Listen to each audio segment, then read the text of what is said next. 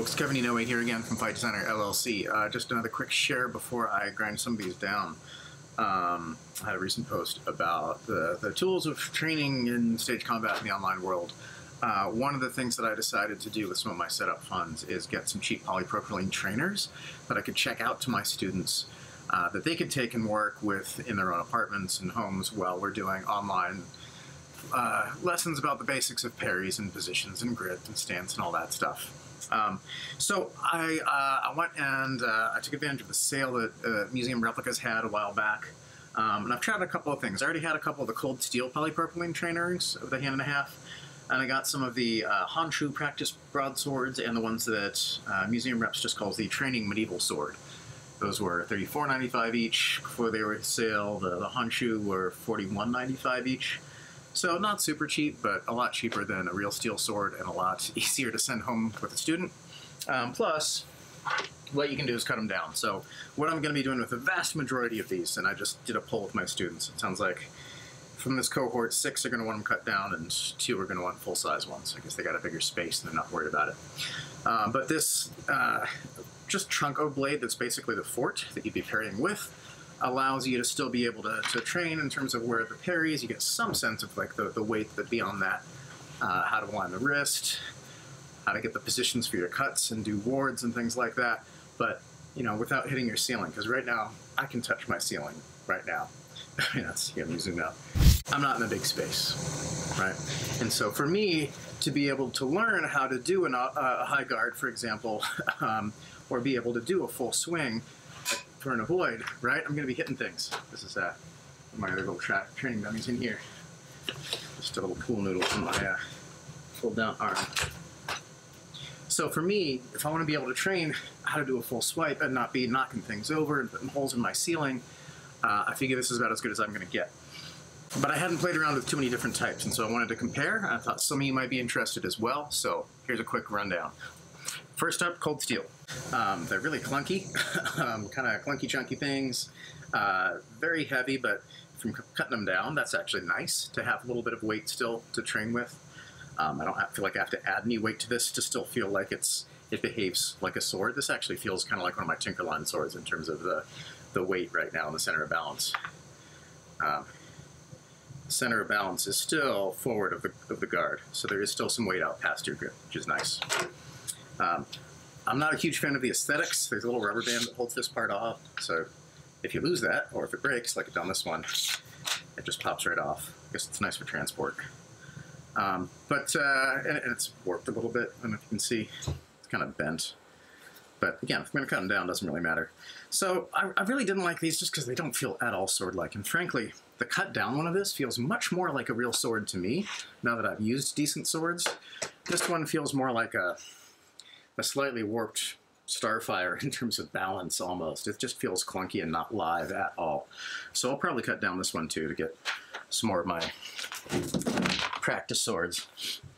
But the other types, the quote-unquote medieval training sword. I actually like the grip a lot better on this. The weight is better than the cold steel. If you hold them up side by side, the proportions are not that different. The cold steel is a little bit longer. I can see the tip goes out another couple inches. If I line up the tips, you can see a little easier on the hilt. The hilt proportions are about the same. The pommel is a little less chunky, and the blade is also less chunky, so it feels lighter, but also when I cut down the blade, I expect it's not going to suddenly be way too light in the blade because it's still not going to have much counterbalance from a pommel. So I appreciate that. It's a nice, comfortable grip. Cosmetically, it's kind of hokey. I don't know. To me, this is a little cheesy looking. I can when their website's back up, I can inset some so you can get a better picture of this. So it's not bad, and it's the same polypropylene stuff. But at least this one's not warped. It's all solid one piece, so it's not going to come apart for better or for worse. And it's a decent sized grip, decently comfortable. You know, I can work with that. It's a little weird that it's kind of like bubbled in here on the Ricasso, but if you're doing a reverse grip thing where you slip your thumb up there, it actually feels kind of nice. And then the next one up is the Honshu, and this is I think a pretty good copy just from the looks of it of their steel swords. I haven't actually played with any of their steel ones. I will warn you, this is pretty darn pointy. So even if you're not using these as you know, for sparring or anything like that, you still might want to just take a file to it or some sandpaper and smooth it off a little bit, because this could really scratch up someone's ceiling or furniture or upholstery on your couch. Build quality, yeah, not too bad. There's a little warping in this. It's not super straight, but some of these can also just warp with heat, I know. Polypropylene tends to be pretty darn tough. I do like the weight of it. It feels pretty good. It's not too blade heavy for what it is. I generally like the grip, but it tapers a bit much. I don't like the way that it's so wide up here and that it makes a direct triangle down. To me, that makes it actually a little harder to get a good grip on, unless I'm also doing two-handed. So two-handed, it's not bad because of the angle my front grip is at. But if I'm doing a single hand, and these are hand and a half, I just don't find that as comfortable. But that's a pretty minor picky thing. When you compare this with the medieval training sword, the blade is a little longer, so the blade is closer to the Cold Steel hilt. Again, almost identical. A little bit less cleon length there. You know, maybe like 3/4 of an inch or something. Pommel's a different shape, but otherwise about the same. So here's the Honshu next to the Cold Steel. Almost exactly the same length. Cold Steel's maybe a tiny bit longer, but you can see how the Honshu's got a lot better taper. The Cold Steel is just thick and beefy all the way up. So the Cold Steel is going to feel a lot slower in the hand. If what you want is exercise and build up your strength, sure, go for one of these. It doesn't feel like a sword, though, to me. If you actually want to practice techniques, I think you're much better off with either the training medieval broadsword or the Honshu. Cosmetically, I think I like the Honshu better. It's cleaner lines. But part of that clean lines is you got sharp edges, so you need to round those off a bit. The training medieval sword here comes out of the box nice and smooth all the way around, nice and rounded, so that's totally safe. I might not cut those down and leave those as the longer ones for the folks that want those. But any of these are an option, and they're going to be pretty darn indestructible, and they're also going to seem a lot less like a sword, especially when they're cut down, in terms of having a student have to stick one in a backpack or a garbage bag and take it home. And hopefully, especially if they're cut down, they'll be a lot less tempting for anyone to walk off with, and we'll get everything checked back in at the end of the year. I will say I used to also have some of the Dave Rawlings trainers that Cass Hanway makes. I wasn't as huge a fan of those either. They just felt toy-like. They felt kind of plasticky. But I never tried cutting one down to see what the interior composition was like or anything like that.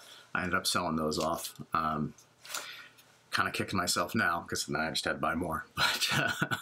But yeah, I think of the polypropylene, these are the way to go.